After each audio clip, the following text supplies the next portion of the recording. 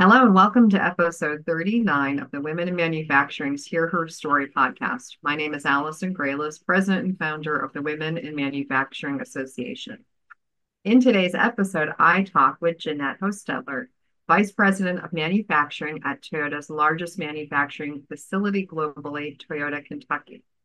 Throughout her career, Janette has overseen the startup and development of production systems, supplier support, training for more than 3,000 team members, and much more. Janette is also a champion of diversity and inclusion initiatives and has made a significant effort to inspire future women in manufacturing through mentoring and dedicated servant leadership. Her impact and accomplishments, along with her nearly 24-year career with Toyota, led her to be honored as a 2023 inductee into the Women in Manufacturing Hall of Fame. Please join me in welcoming Janette to the Hear Her Story podcast.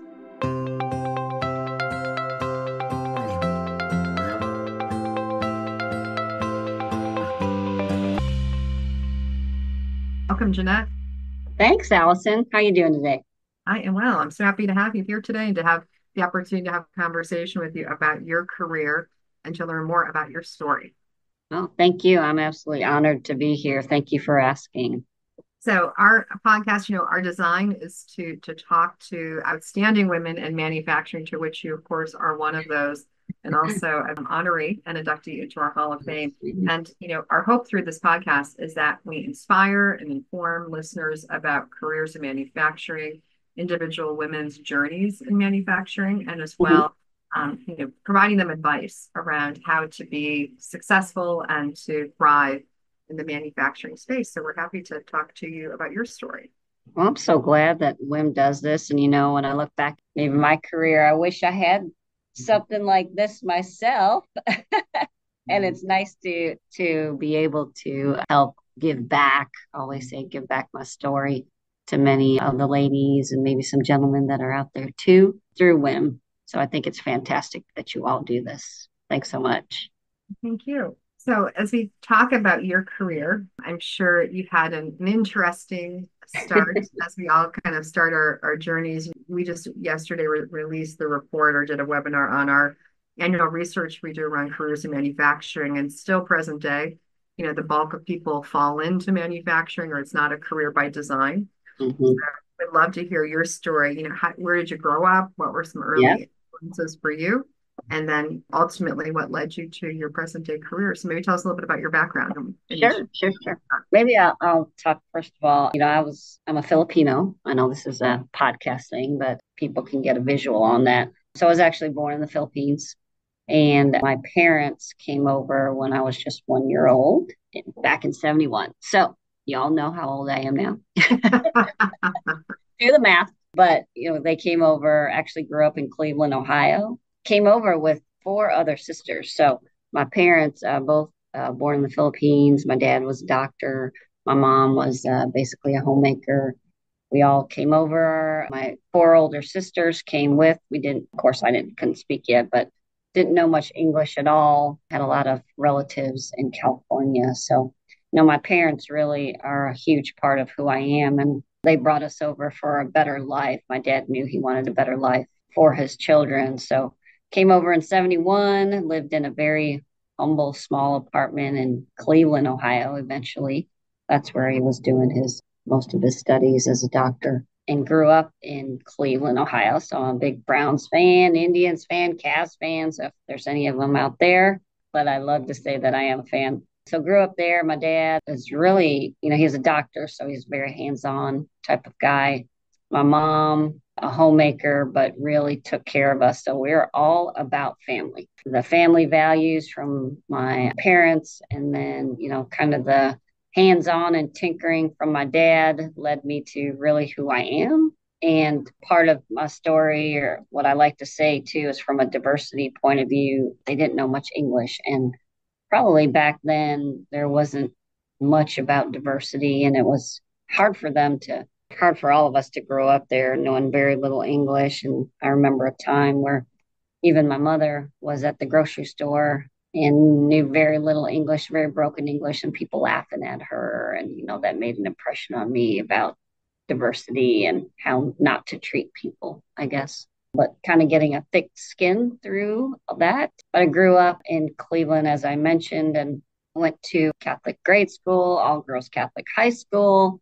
Really loved getting into chemistry and the sciences and STEM through my dad. And really, that's kind of the start of my career and how I started to love. Didn't know I was going to go into manufacturing back then. Really thought I was going to be a doctor just like my dad. But in reality, after I graduated in high school, I decided to take a chemistry degree in pre med at Purdue University. So I went to Purdue University to get my chemistry degree, met my husband through there. So very, very thankful for Purdue. So any Boilermakers too out there, boiler up. So I had a great 4.5 years there. Finally graduated back in 92. And then my husband actually graduated before me. So about a semester before me. He got into a paint chemical company in Evansville, Indiana. So that was a growing company at the time. So they hired me on as well. So that's really what started my manufacturing career, was at a company called Red Spot Paint in Evansville, Indiana. So really started to formulate paint for the automotive industry, did a lot of exterior and interior colorant and using my chemistry background. I did that for about 7 years with my husband. And then Toyota came along, the Indiana area there. So decided to get into bigger things. And that's when I really got into my automotive career. Loved to problem solve, came in as a quality engineer. So I had responsibility for paints and kind of the, what beautifies the vehicle and maybe some sealers, that kind of thing. So did that for a while, started in quality. What I love about Toyota is that they're all about development of people. So worked my way on up to eventually go from engineering to management. I really didn't know I wanted to be a manager. I'm a geek at heart. I love data. I just love to understand and problem solve. But I had a mentor at the time by the name of Sean Suggs. And he saw me working with some team members and he said, Janette, what do you think about management? What do you think about working with team members? At first, I'm a very introvert by nature and thought, I don't know, kind of like being with my data and understand and problem solve, not sure about people, but I'll try it. So that's what I decided to do and got promoted through there, fell in love with working with people and still had my little introvertness. But again, Toyota loves to develop people. Ended up going to a lot of classes to help manage people and leadership, reading a lot of books and navigating through that. Anyways, worked my way through the quality department, eventually became the assistant general manager. And then with my paint background, I moved from quality to production. So they've moved me as a general manager of production.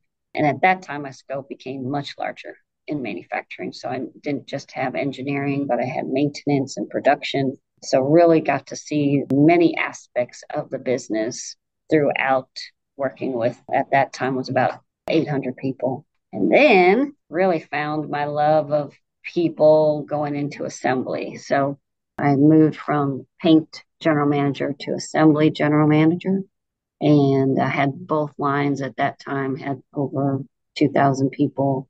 So I was responsible for assembly and also conveyance at the time, production related, maintenance, engineering, and really got into the role of a new model as well. So in Toyota, of course, we change our models every 6 to 8 years, depending upon if it's minor or major model change. And had throughout my career opportunity to go to Japan. So that was great development for me, great to learn a different culture, learn maybe some of the basics of TPS. And really, again, my love of going from problem solving to strategizing to really looking at Toyota as an enterprise rather than just an individual shop or plant. And then that was from 2000 to 2018. I was at Toyota Indiana plant growing and having a lot of mentors along the way, also giving back and starting to grow many of the females too. I remember the first time I went to Japan, it's kind of like that movie Hidden Figures, where you couldn't find a restroom anywhere. I think I walked a country mile or two to find a restroom there when I was in Japan, and really just seeing the difference in especially females versus males, how they were treated. And honestly, in the Indiana plant when it started, very few females as well. But myself, along with two other ladies who eventually became the president of Indiana, really helped culminate a little bit more of the female structure. And I helped bring in some of the female nursing stations, for example, and just really starting to grow the female population and being comfortable. I think that's, one of my learning points. And maybe you'll ask me that later, but really just being comfortable with who I am and knowing that there's other females out there that I could help promote, and we can all connect with each other through some business partnering groups that we started. Anyway, so that's through 2018. And then I had a great opportunity from 2018 to 2023 recently to start up the new Mazda Toyota plant. It was a brand new joint venture between Mazda and Toyota. So I not only had a Toyota hat, but I had Mazda hat. So half of my brain had to become familiar with Mazda and absolutely loved it. I love Toyota. I'll do anything for Toyota, but Mazda really taught me many things. So one thing about Mazda that I should tell you all about is that their headquarters is in Japan and it's in Hiroshima. And I think everybody knows what happened at Hiroshima, the bombing. And Mazda was actually, before they became Mazda, was a company that had this, they call it green frame. It's a small three-wheeled vehicle and actually helped through the war. So they have what's called a very challenging spirit through that. And I've really learned about Mazda's challenging spirit. So Mazda and Toyota put together just created a great combination. Learned a lot through them. However, during that time, of course, 2019, 2020 rolled around with COVID, and starting up a 6,000 team member plant with brand new equipment, brand new people, brand new models was quite a challenge. So I know I show my black hair, but I did have a lot of gray hair back then. Because it was many long nights, many intense discussions, getting through COVID, of course, and trying to navigate around the changes that COVID created while starting a brand new company and a brand new workforce. So I did that. I was responsible. I was the vice president, eventually became senior vice president of the company, and trying to launch two new models at this basically the same time, and had a lot of delays because of labor shortages, part shortages, all that kind of great stuff. But we got through it, and very proud to say that Mazda Toyota Manufacturing is doing well. And right now, looking at them from a distance, there's so many things that I would change, of course, but I'm very proud of, starting that up and all the people who have all the jobs that we created in the Huntsville area for them. Then finally, last year, I always say the mothership, which is Toyota Kentucky, called and said there's an opening for vice president of manufacturing. So definitely took that opportunity, even though I miss Mazda Toyota quite a bit. Of course, gave somebody else the opportunity to be able to run that plant.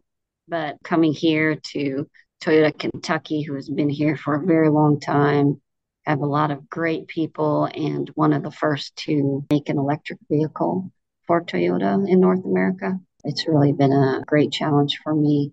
Camry is the bread and butter here. So they've made the Camry for quite some time, started in the 90s and created other vehicles.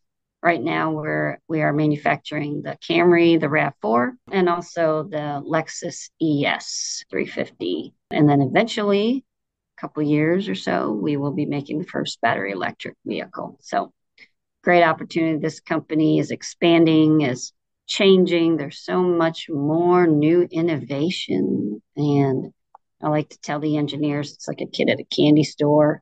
There's so much innovation and change. And usually Toyota Kentucky is one of the first plants. If anybody has ideas, we're the first ones to kind of experiment and start them. So very, very, very fortunate to be here at Lexington now. So I went from Evansville, Indiana to Huntsville, Alabama, and now I'm here in Lexington, Kentucky. That is an impressive career so far. Janette, you still have more to come, right? So, Yes, ma'am.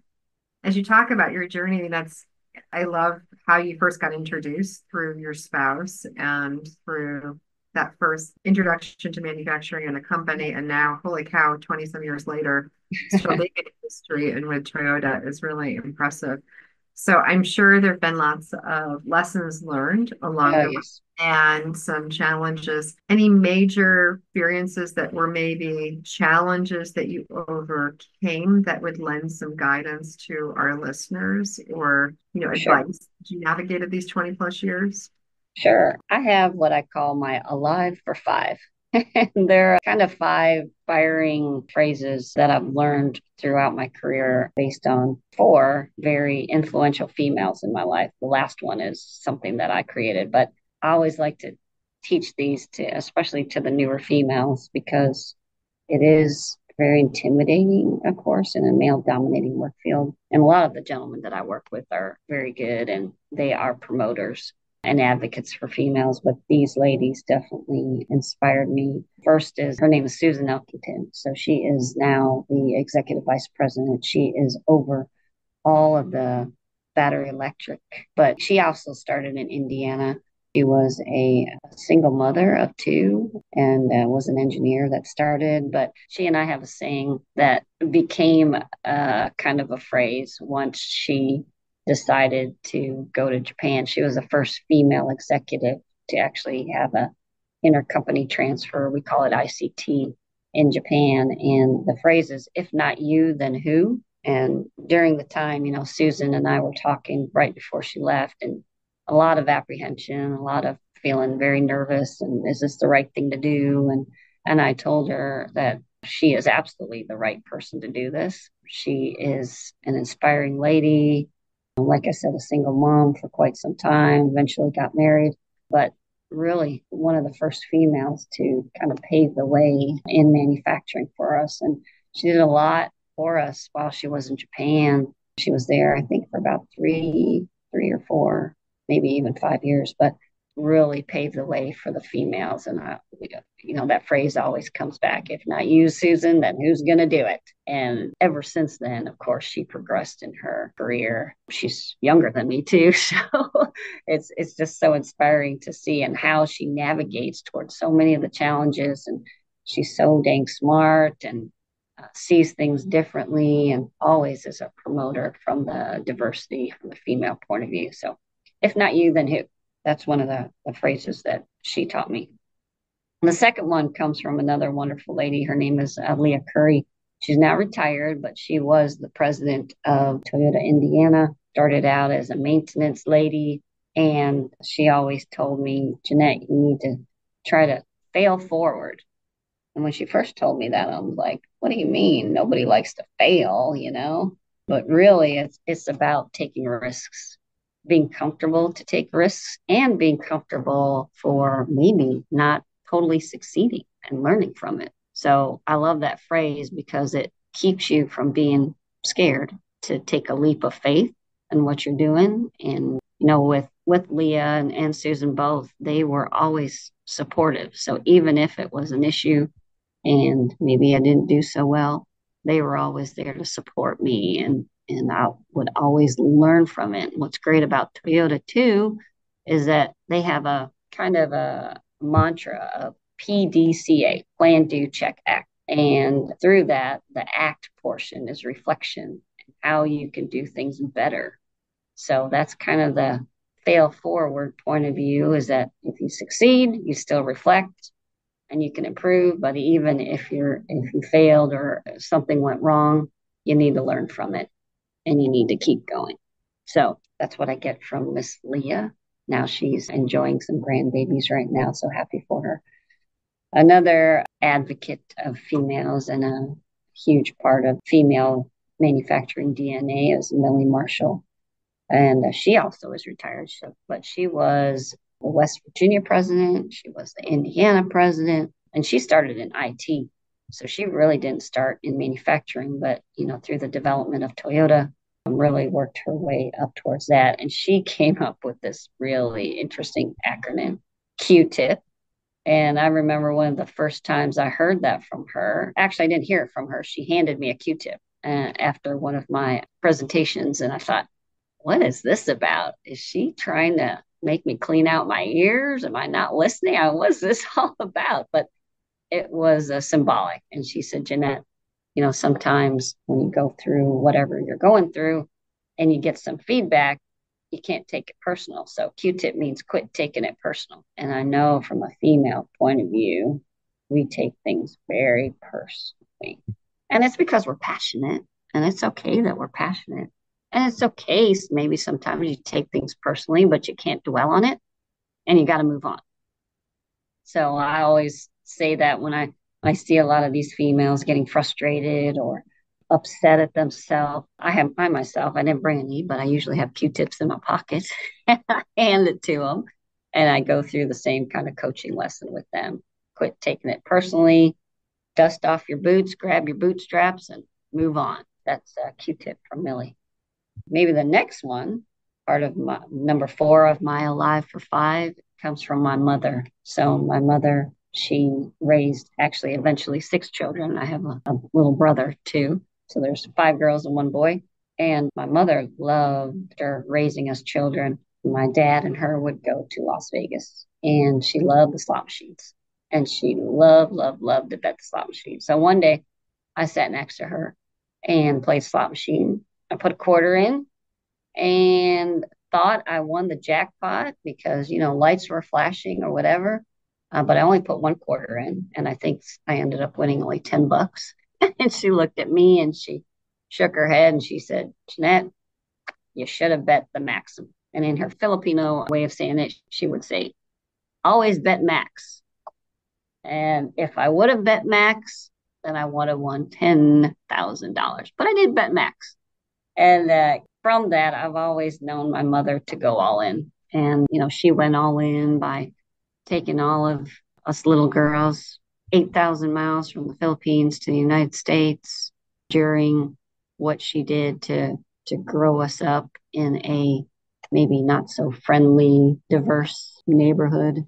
But she did everything all in. So I always like to tell people, go all in. You revert back to Leah's failing forward. Maybe you'll fail here and there, but you got to just learn from it and get through. So that's what she taught me. Always bet max.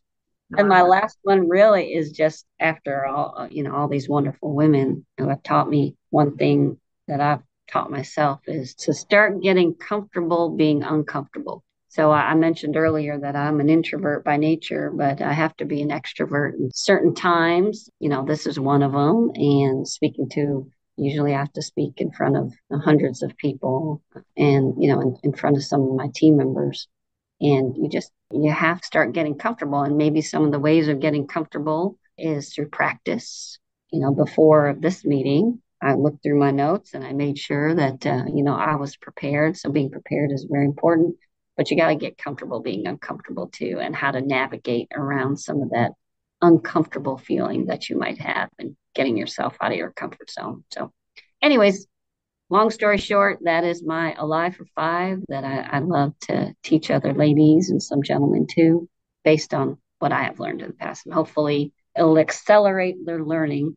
It's taken me this long to learn it, but a lot of other great females out there who are just starting their careers, probably going through the same thing, especially if you're a working mom. Should have mentioned that I have 3 wonderful children and a wonderful husband, of course, and my 3 kids. I have 2 boys and a girl and 2 grandbabies. So, navigating my career with the kids too was not easy, but through these ladies in my life and a lot of the mentors, been able to navigate through it. So. Well, that is some amazing advice. I love these. I'm going to steal these and Steal away. I love fail forward and Q-tip. I think is so applicable to so many of our listeners, I'm sure. And I know me too. I think a lot of us tend and trend towards taking things personally when we shouldn't in many instances. And I love the always bet max and go all in. And if not you, then who? I often say that team members, people who have this apprehension about taking a risk or going for something. If not you, then who? I love that as well. And getting comfortable, being uncomfortable, I think is a really good life lesson and a good piece of advice. So as you have had this very experienced career, I know last year we were so excited to have inducted you into our Women in Manufacturing Hall of Fame and Very had celebrated you for all that you've done to support, promote, and inspire women in industry. Could you share a little bit about how you felt receiving this honor and what it meant to you? wow. First of all, one of the team members at Mazda Toyota told me she had nominated me, and I was just floored. Her name is Helen, and she's one of the team leaders in conveyance. And Helen has her own story and really needed some inspiration and female advice. So I'd always been her mentor. And when she told me that, and then later I found out that I was nominated and awarded, it's about the Helens out there for me. And one of the things that I wanted to do, one of the first reactions I had is, oh, I'm so honored. It's so awesome. But I really wanted to take many of the Mazda Toyota females with me to the award ceremony because it was about them. And I'm not trying to be all humble and all that great stuff. It really was. The award was for them because they're the ones who inspired me, especially at Mazda Toyota, where it was a brand new company and I had to start from scratch. I was, the second person in the company, and now 6,000 people later, having the intentional plan to start up the company with many of these females and starting the company with the tools and the camaraderie and the collaboration for females. It was all about them. So we had picked maybe about 15 females. It was hard to pick because I wanted to bring them all. 15 females to come and to see their smiles and to be able to go. It was in San Diego at the time, for them to be able to get out of the plant and actually go through some of the seminars, meet a lot of other females going through the same thing. For me, that's what it was all about. I mean, I love the awards and I love the award ceremony and learning some of the other females that were in my class, but to see their faces and to be able to take them out of the plant and reward them because of all their hard work, all of what they've endured, and to meet other females, that's really what it was all about for me.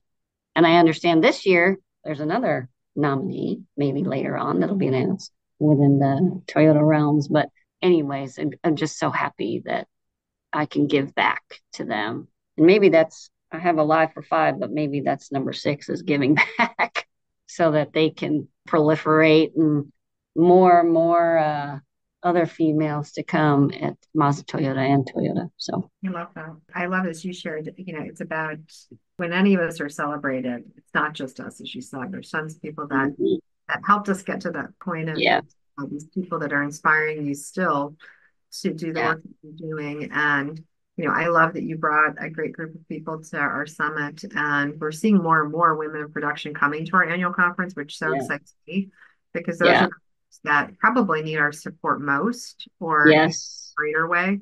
So it's absolutely. we're able to bring them to San Diego. And I hope this year in Boston we'll see even more, women in Yeah, production meeting in our tracks and our conference sessions. yeah. And you guys have no idea what kind of impact that has. I mean, the summit itself is wonderful, but to be able to take a female that has never been even outside of, in this case, in Huntsville, never even flew a plane, went over there, met other females, and knew that other females were going through the same thing. I mean, they still have connections with Oh, that's other great. ladies that they met over there. And we still talk about it now and, taking what they learned from the summit and implementing. I think Rosie, the Riveter, I think was a big something that, we got out of that. And actually after the summit, they presented as Rosie the Riveters to the officers and now they have a program where when new females come to the company, they greet them and they're called Rosies. Oh, I love it. So out of your summit, that's what came out of it. So I think it's fantastic. There's the benefit of the summit to them personally, but then as a company, we were able to benefit from it too. So I love it. That's wonderful to hear. So we always end our episodes and discussions with women in industry, with you mhm. sharing your best piece of advice. And I feel like you've already given us tons of nuggets of takeaways. But if there's any final piece of advice that you might want to give to our audience that you've either Oh, received personally or professionally, we'd love to have yeah. you share that now.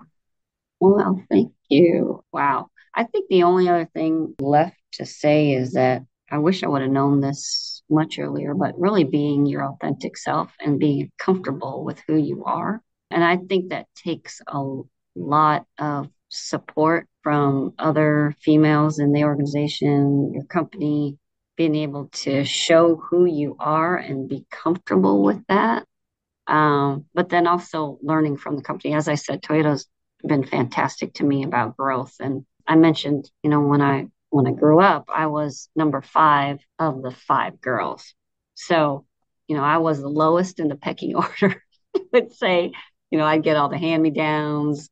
I'd learn from my sisters. So it wasn't natural for me to be a leader, honestly. I was always kind of a follower because I was number 5. But what's funny is that it's my sisters now, they've seen me and they've heard me and they know about my career path and they call me leadership all the time. It's kind of Wow. a family thing. Whenever events happen, like my parents' 25th anniversary, I kind of planned it all out. And anytime there's anything going on, they always call me, Janette, how would you do this? How would you plan this?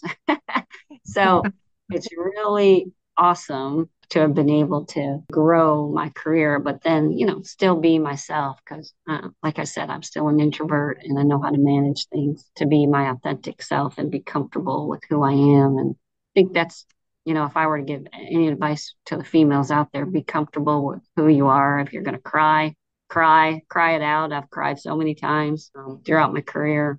Just know that there are other females out there that are willing to be your mentor and willing to help support. And through WIM, definitely, and through the summits, you'll find other females out there that are in the same boat as you and just connect through them. So, I love it. Well, Jeanette, it has been such a pleasure to talk with you well, thank today. you, Allison. You are excellent and you always inspire me. And I look forward to sharing this episode with our audience. And we will definitely have to stay connected. And Awesome. again, thanks for being a part of Hear Her Story. Thank you. Thank you, Allison. Love what you all do. And thank you for the opportunity again. Thank you for listening to Hear Her Story, a podcast produced by the Women in Manufacturing Association. Be sure to share, review, and subscribe to Hear Her Story on Apple, Google, Spotify, or wherever you like to listen.